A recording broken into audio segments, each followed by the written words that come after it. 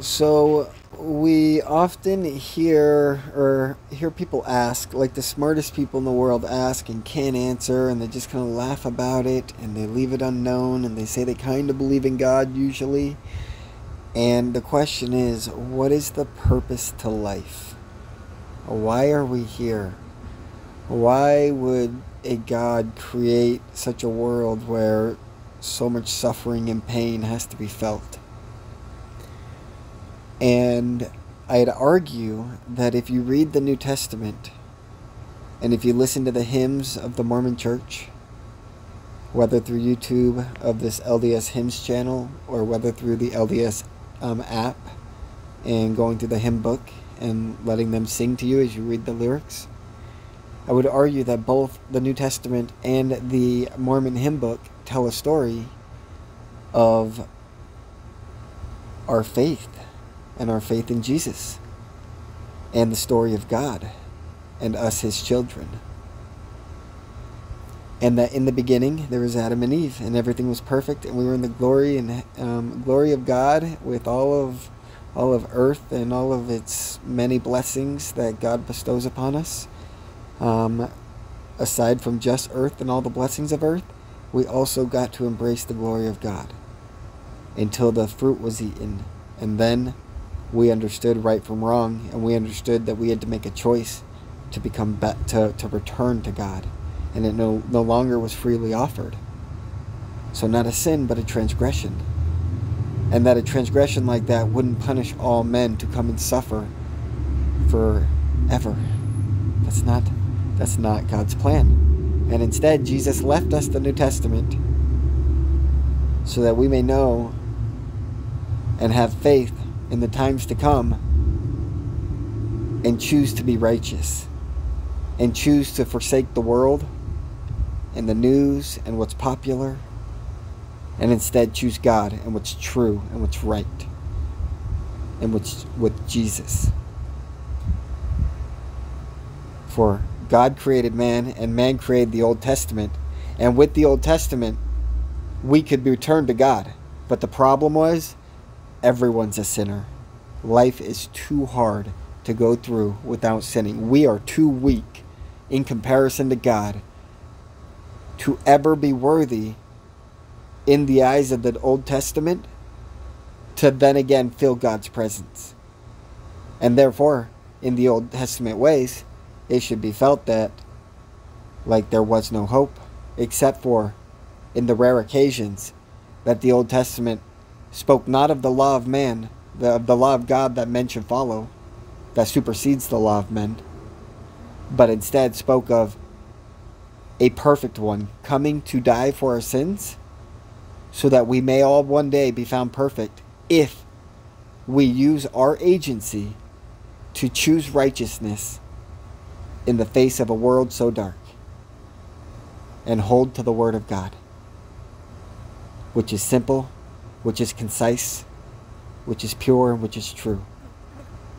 That because Jesus died, and was because he was perfect, and because he died so that we may be forgiven in his name, all who in his name choose righteousness and repent and be baptized in his name and receive the laying on of hands of God's power may receive their pathway into heaven itself in the presence of God.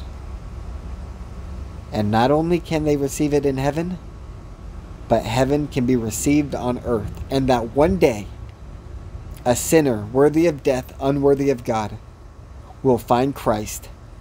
Equally as unworthy, as you could say, would be Saul, also referred to as Paul, who became one of the greatest and last teachers of Christ's word, because he was considered a free man, because he was a Roman who was struck by Jesus and struck dumb, unable to speak for 3 days, because Jesus asked him, "Why do you persecute me?"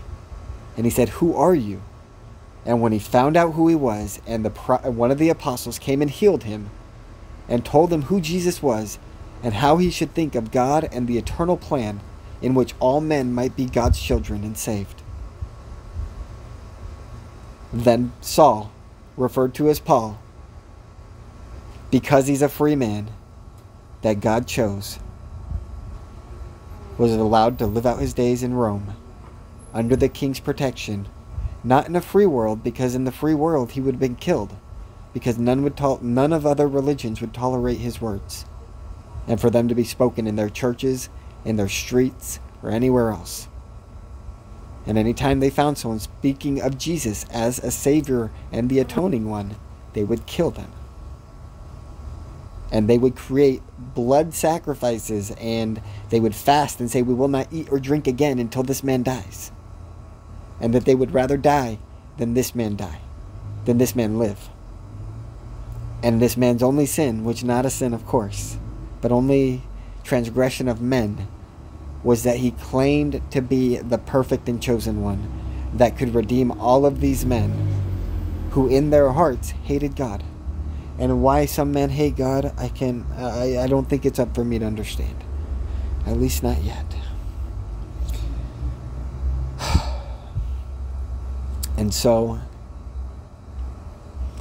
the purpose of life, the reason we are born, the reason we've gone through all these tribulations of arguably 6,000 years since men have been born,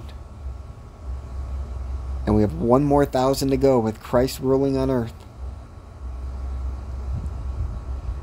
as a man who is not born as Jesus, but an imperfect sinner who wanted things of Jesus and worked of great things and accomplished many great things as a man in the name of what things like Jesus might work towards in a manly world, but refused to accept God in a godly world, and how we might perfect the world with God's word. And so because I kept trying to fix a broken world through a manly way, I kept failing no matter how good my ideas were. No matter how perfectly sound in a manly and world that believes in the law of physics were.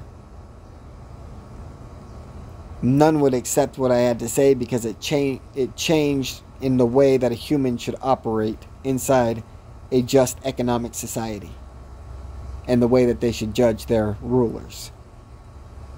But because it was without God, it failed. And so, down on my luck, again, after many successes and ups and downs, just at the bottom of the barrel of like, God, why am I here? And I start reading the Bible again, and it just says, duh, this is why you're here. This is the purpose. And the purpose is that the world will become wicked, so wicked one day, that even the Word of God and the Church of God, which was brought back to earth after America was made free, the Mormon Church brought back to earth the Word of God and its full revelation. And even that shall become corrupt in the end days, and everybody will be against everybody, and the world be ruined. And it looked as if nothing can stop the end to come except Christ himself. And so when you finally accept that like things cannot get worse than they are today, outside of us literally dying on the streets and going to war and dying for our right to freedom itself, when you decide before that you would rather accept somebody as your Christ, know that I am here, I am perfect, and I do not sin, and I will be your Christ. And all it is about spreading the word and letting my word be heard by all languages and tongues until it is certain that the whole world understands that in order to stop God and the prophecy of Jesus and his forgiveness and our ability to become seen as perfect in the eyes of God and wield his power, in order for all of that to be true, in order for them to stop that, they will understand that they have to stop me. And it will be a war of the world versus me. And I welcome the war. For the Bible doesn't tell me how I win, and the Bible tells me that I'll know how to win when I need to know, and that in the hour of anything I need to know, I will know what I need to know.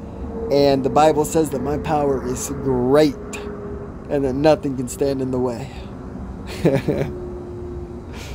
Oh, I hope you guys feel the power